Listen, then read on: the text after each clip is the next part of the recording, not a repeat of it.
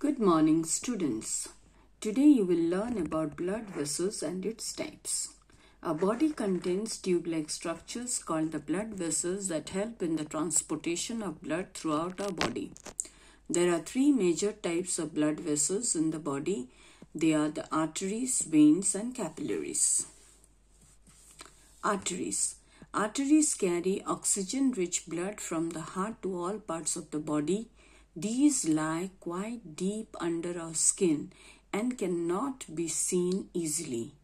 Arteries have thick elastic walls as the blood flows at high pressure due to pumping action from the heart through arteries. No valves are present in the artery. Veins.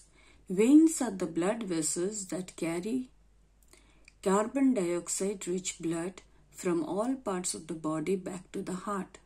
These tube-like blood vessels are situated just under the skin and can easily be seen as greenish-blue tubes or lines below the skin.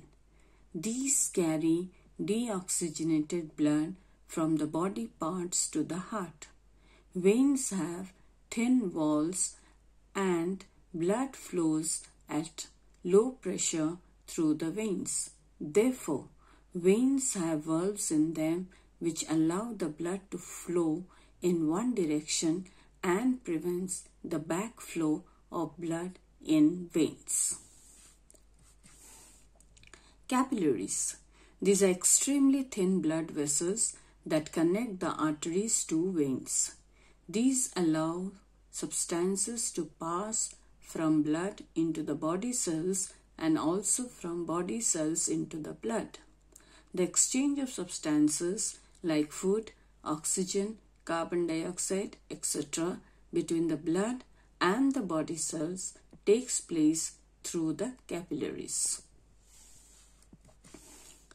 So this is the differences between artery and veins. Please write down in your copy. I hope when you read this, you can understand very well that what is the difference between artery and veins. As you can see, arteries have thick wall, veins have thin walls. And they lie deep under the skin and veins lie just below the skin. Arteries cannot be seen easily and veins appears as a greenish blue line under the skin. Artery does not possess valves and veins have valves. Artery carries oxygenated blood, veins carry deoxygenated blood. In artery, blood flows at high pressure and in veins, blood flows at low pressure. So that's all for today. Thank you.